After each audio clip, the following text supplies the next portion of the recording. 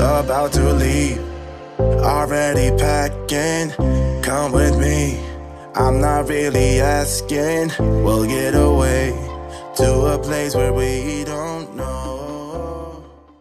Guys, welcome to my channel. So, for today's video, gusto ko i-share sa inyo guys yung nabili ko galing Watsons. Uwi ko lang. And, ayan, medyo haggard pa tayo. Pero yan, gusto ko i-share sa inyo guys. Meron kayong mga idea kung anong gusto nyong bilhin doon sa Watsons. And, para din masabi ko na yung mga feedbacks ko dito sa mga products na bilhin ko. I'm not proud kung nabumilak ng mga ganito. Pero kasi guys, sa freelance makeup artist, so nag-invest ako ng mga makeup and also, sa mga skincare na din, yung pang sarili sa akin. So, konti lang yung nabili ko. Pagpasensya nyo na guys kung medyo maingay kasi yung bahay namin, tabi lang ng kalsada. So, yun. First na product na binili ko ay ito, yung Shawill Nude Blush. So, maganda to guys kasi perfect siya for morena. And, papakita ko sa inyo yung loob. Ito yung number 3. Number 3 siya. Saan natin? Saan? So, ito siya guys. So, ang price nga pala nito ay 160. Oh my god, nawala na. Basta 160 plus lang siya. Hindi ko alam kung ilan yung butal niya. And ito na siya guys. So, yung color niya is perfect morena. Buksan natin. Ayan. Ang hirap buksan. Ayan siya. So, ito pang contour. And ito blush. And ito blush. So, it's only 168 pesos. Lalagay ko na lang sa description box. Next thing that I've got is this Abonne Spa Milk Salt. So, ito, 85 pesos lang siya. And, kala ko guys, ito, parang cream. Yun pala, powder siya guys. Ayun o, parang asin talaga.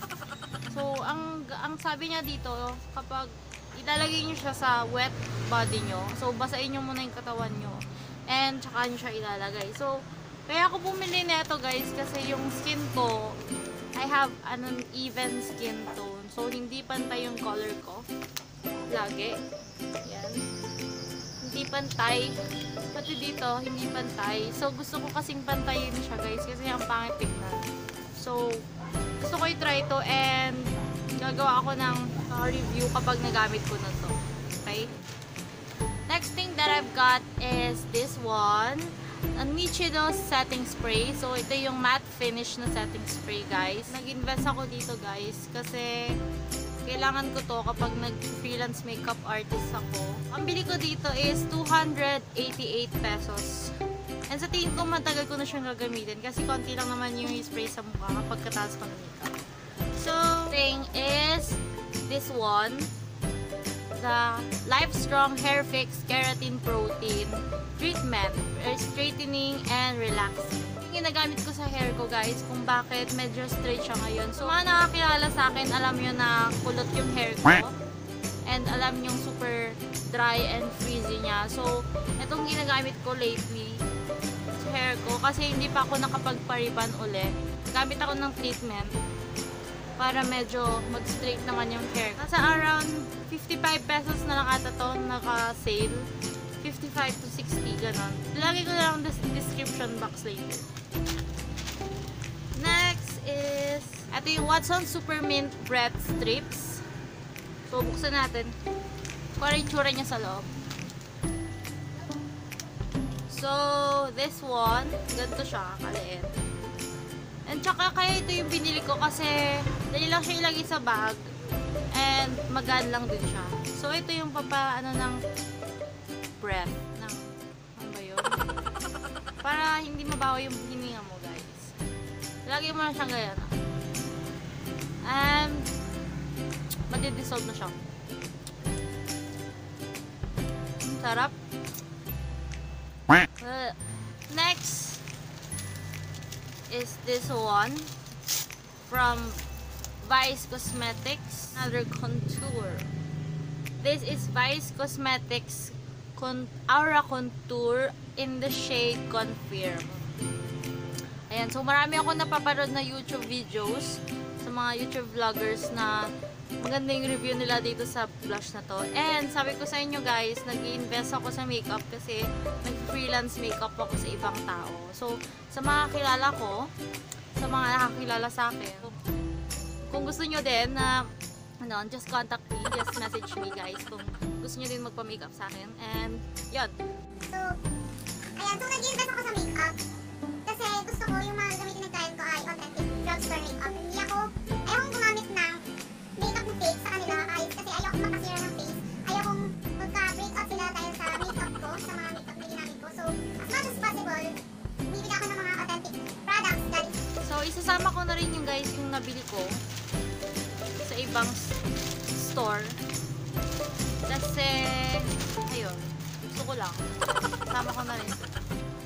So, una ay ito, yung sa Domesky. Bumili ako sa Domesky ng ito, sponge siya. So, 4 na sponge. Ano bang tawag dito? Wet and dry dual use makeup powder flutter. So, yun, sponge. Pinaba lang. So, ito, bumili ako. Kung ano yung sponge na ginamit ko dun sa isang kliyente ko, yun lang yung sa kanya. Hindi siya hygienic para sa akin. Yun, dun kasi nag-i-start yun, guys, sa paggamit ng iba. That's yun ba? Ganon. So, yan. Yun. Tapos, bumili ako neto, guys. Lalakitan lang ako. So, ito yung mga, travel kit na maliliit. And ito kasi, guys, may paggagamitan ako dyan. Ito, 69 pesos. Then, yung sponge ay 59 pesos. Bumili din ako ng glue. Alam kong authentic to, pero yan, eyelash glue lang naman siya. So, wala namang problema yon. Ang importante yung mga nasa base makeup.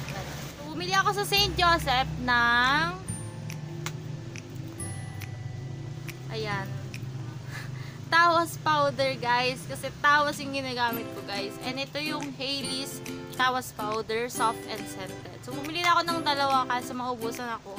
And ito yung ginagamit namin ni Clap. Kasi ayaw namin yung deodorant. Kasi naglilip siya ng yellow stain sa damit. And ito guys, kahit na pagpawisan ka, hindi mabaho yung kilikili mo. And nakakaputi pa ito sa kilikili. So ito 12 pesos lang sa St. Joseph ko nabili. So, yun. So, that's it, guys. Wala na. So, yun. Disclaimer lang, no? Yung mga products na binili ko, galing ko sa sarili kong pera dahil kasi nag-sideline na ako, rumarakit ako na makeup and rumarakit din ako sa tutor. Kasi nga, wala pa naman akong klase kasi susunod pa ako mag-start mag-work sa isang private school dito sa Urdaneta. And I am very thankful kasi nakakabili na ako ng mga gandong products in my own. That's it for today's haul. So, thank you guys for watching. And, comment kayo sa baba kung ano yung mga gusto nyo pang gawin kong videos. And, thank you guys for subscribing. And, like nyo naman tong video na to kung nagustuhan nyo. Huwag kayong mag-ask sa akin kung ano yung feedback ko pa doon sa mga ginamit kong products. Sa mga binili kong products, guys. So, thank you guys for watching. See you on my next one.